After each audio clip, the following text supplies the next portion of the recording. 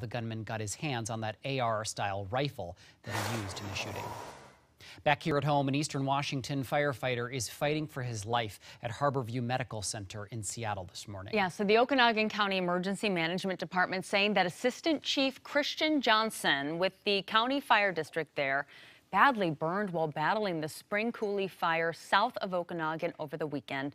Chief Johnson has second and third degree burns over more than half of his body, according to officials.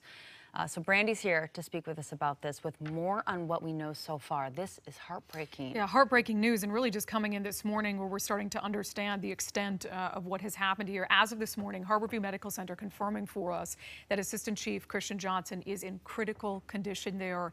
Yesterday, the Emergency Management Department in Okanogan said he was in a medically induced coma. They were waiting for him to be able to be stabilized before they could attempt skin grafts. So we're waiting to hear more from Harborview Medical Center on that. But in the meantime, Commissioner of Public Lands Hillary Franz joins us live on the phone this morning to discuss this. Commissioner, good morning to you. Good morning. Have you been updated or kept up to date on Assistant Chief Johnson's condition? I have. I mean, what we have right now is largely what you just reported, that on Sunday, Assistant Chief Christian Johnson with the Okanogan County Fire District was severely burned while fighting the spring coulee fire, and he was immediately airlifted to Harborview and put into medically induced coma and has second and third degree burns over 60% of his body, and his airway has been damaged. And they are currently attempting to stabilize him so that skin graft surgery can be performed. That's what we have of information to date, and we are constantly working to get as much information as possible and holding him and his family definitely in our thoughts and prayers. Yeah, unimaginable. Do you have any information, Commissioner, on what happened here? From our understanding, this fire, and again, we'll show you the map of where this happened, just south of Okanogan. It burned about 142 acres, but it was brought under control fairly quickly. So do we know what happened in this case or what led to these severe injuries? We don't have all the information. At this point, we are conducting the full investigation of this incident to determine what happened, what went wrong. We always want to put firefighter safety first, and an injury like this is something we strive to avoid at all costs. So we will be conducting a full investigation of this incident, but we do not have all details yet. Let me just ask you, from your experience in this job, we know that fighting wildfires is dangerous. We had, back in 2015, the Twist River fire, 3 firefighters killed, a 4th, Daniel Lyon, who was injured, who you've met with personally, who you've been close with. We know how hard his recovery has been for him. For you in your position, what is it like when an incident like this happens? This is heart-wrenching. I will just say, I mean, every one of our firefighters in our state is part of our team. I think about this constantly as the fact that our firefighters put their lives at risk every single time they go out on the fire lines. And many of these firefighters are the age of my eldest son, 20 years old.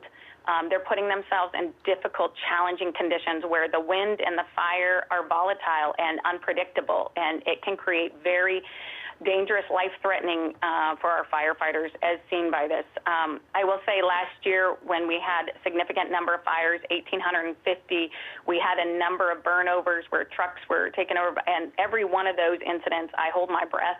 The people on my team hold my breath, just hoping and praying that everyone's going to be okay. I think this is a situation of being a reminder of how hard and dangerous the job is, and how we can never, ever take for granted that our firefighters are putting their lives on the line to protect our communities every single day. Yeah, and to something that you and I have talked about many times on this program, obviously the fewer wildfires that we have, the less danger there is to individuals because they don't have to go out to those fire lines as much. What are we doing in this state to try to combat the number of intense fires that we've had? Again, one is obviously prevention. We have to remember that 90% of our fires are caused by humans, and so every single person in Washington state can do something to prevent these fires starting in the first place. Second is that context, obviously, of making sure we're restoring the health of our forests so that we don't have these volatile fires where they get intense heat, intense danger, and intense damage. And then also is the context of having the resources on the ground. One, training, have critical, sufficient training for local, state, and federal firefighters. It's something we have been taking very seriously, learning from the 2015 Twist tragedy of increasing the amount of training we offer and offering it to all of our firefighters, no matter whether they're working for the local, state, or federal agencies, and also having the critical fire resources from the critical trucks to obviously our air assets that we use on initial attack that are absolutely critical in being able to quickly get on top of the fires and contain it so we can keep our firefighters safe. Yeah, and I'll just reiterate a point you made there at the beginning that's so important. The vast majority of our fires caused by humans, and we obviously the cause of this fire, the spring coulee fire, is still being investigated. We still have a lot of information we don't know, but that's so important for people watching to keep in mind what can happen when these fires break out. Commissioner of Public Lands Hillary Franz, we appreciate you joining us this morning and giving us that update. Thank you. Please keep Christian and his family